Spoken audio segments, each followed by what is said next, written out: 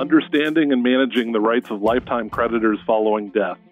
That's the subject of today's ACTEC Trust and Estate Talk. Welcome to ACTEC Trust and Estate Talk from the American College of Trust and Estate Counsel, a professional society of peer-elected trust and estate lawyers in the United States and around the globe.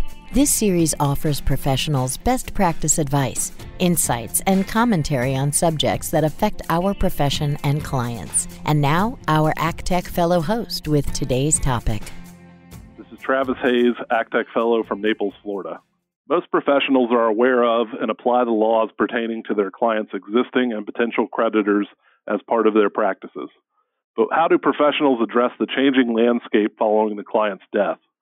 ACTEC Fellows Jack Terrell of Philadelphia, Pennsylvania, John Moran of West Palm Beach, Florida, and Paul Baralich of Burlingame, California, who all hail from different states, will discuss the significant differences in legal traditions and post-mortem rules dealing with creditors and probate and trust administrations in different jurisdictions. Welcome to Jack, John, and Paul. Thanks, Travis. This is Jack Terrell. I will start with noting that there is a significant interest among our clients and fellow advisors in the topic of asset protection planning, which we would say is best described as planning for living clients in a way that minimizes the exposure of their various assets to the claims of creditors during their lifetimes. That's the subject of a significant amount of research and study and practice throughout our practice area. Paul, John, and I are interested in the other side of the coin. That is, after the client dies, do the rights and remedies of pre-death creditors change? Do those changes suggest planning opportunities for clients who do or may have creditors? We pose this as essentially the following question. There's a body of law that governs the rights of creditors during lifetime. We'll talk a little bit about that as a matter of introduction to understand how that body changes after death. So we'll start with John Moran talking about the rights of creditors during lifetime, because to understand post-mortem claims, we really need to understand what those rights are. John? Thank you, Jack. Those listening, I think most of us are familiar with the basic rules. There's some obvious assets that are available to creditors during the lifetime of the debtor. That would be, of course, assets in the debtor's name, cash, securities, anything in their personal name. That could include assets in a revocable trust, although caveat on that, to the extent that there's not a probate asset available. It could include assets in certain irrevocable trusts, depending on the terms of those trusts. You could even include assets in certain self-settled trusts. It might even reach to, joint assets, depending on how those are titled. That's the body of assets that, generally a creditor can attach. But of course, even during life, there's a whole bunch of exceptions. For example, retirement accounts, IRAs, both qualified and depending on state law, some state plans. Those are generally exempt, although there's special rules for those. Life insurance, that's another exemption. Creditors in many circumstances can't reach assets, death benefits primarily in life insurance. And then, of course, there's, some of the more specific types of assets, depending on which state you're in. Entirety's property, tenancy by the entirety. I know, Jack, that's something that we talk about here in Florida, and I know you've got that in Pennsylvania. Homestead's a big one in Florida. That's just a whole, could spend all day talking about how homestead works and how it's exempt from the claims of creditors. And again, entireties is great, but, Paul, I know you in California, you've got this whole concept of community property. What about that? Well, thanks, John. In California, we are subject to community property rules. We are different from you commoners, as Jack likes to refer to himself. We have community property state where creditors are treated a bit differently. So let's first touch on the claims of creditors with regard to interest in co-owned properties. To put community property in historical perspective, this is a system that by its very nature was to provide for historically the wife's support and to curb the husband's despotic powers. That is true then, as is more so today, that the marital community property is an association between spouses, and the community property is the property belonging to the association. So to your point, John, during the marriage in California under Family Code 910, That provides for community property estate to be liable for the debts incurred by either spouse before or during the marriage, regardless of which spouse has the management or control of the property, and regardless of whether one or both spouses are properties to the debt or to a judgment for that debt. So one may ask the question, is the non-debtor spouse's interest in the community liable for the debts of the debtor spouse, even if it was incurred prior to the marriage? There are certain exceptions aside, but the answer is yes. The shared community estate will be held liable for the debts whether incurred prior or during the marriage. The separate property of the non-debtor spouse, however, will not be held liable. Again, the reason for the result is based on a concept that the community is equally shared by both spouses. Therefore, it makes sense that it would be subject to the debts incurred by only one spouse because the community property is owned just as much by one as to the other. John, Jack, how is this different from joint tenancy, tenancy in entireties, or tenancy in common? Well, joint tenancy probably is no different from what John just described as assets that are solely owned by an individual that are available for their creditors. It's sort of a concept of a partnership in assets as opposed to a dual ownership. But with respect to entireties, in most entireties jurisdictions, creditors of one spouse cannot seize and cannot make available in the payment of debts assets held by the entireties. It's probably an unusually valuable thing for our clients in living in jurisdictions where tenancy by the entireties works. John, I think that's the same in Florida. It is, but we're still talking while, the debtor's alive. Jack, how does this change? Let's change the paradigm here. Now let's have, the debtor pass away, and now you've got a creditor trying to get assets after the debtor dies. What changes? Well, I think the way we think about it, John, is to consider the body of law during lifetime. And you and Paul just talked about this, about the way assets are or are not available during lifetime. But during lifetime, there's also a body of law in terms of bankruptcy, right? There's a body of law that is sort of within the rubric of voidable or fraudulent transfers, right? There are ways that creditors' rights, there are statutes of limitations, there are counterclaims, there are all sorts of things going on. But after death, while claims still exist, claims don't die with you. A claim, an outstanding liability or potential liability doesn't die with you. But what happens after death is mostly driven by the public policy toward rapid wrapping up of decedent's affairs.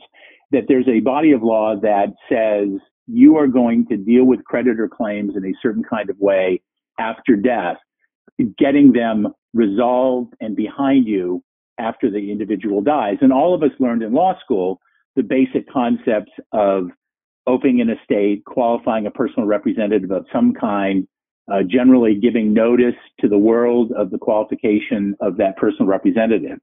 But notably within the estate administration realm, this public policy for rapid conclusion, rapid wrapping up of a decedent's affairs, and the concept there is no bankruptcy in estates, right? There's no way that creditors just go through a process with getting a trustee in bankruptcy to kind of collect and wrap up the assets and the liabilities.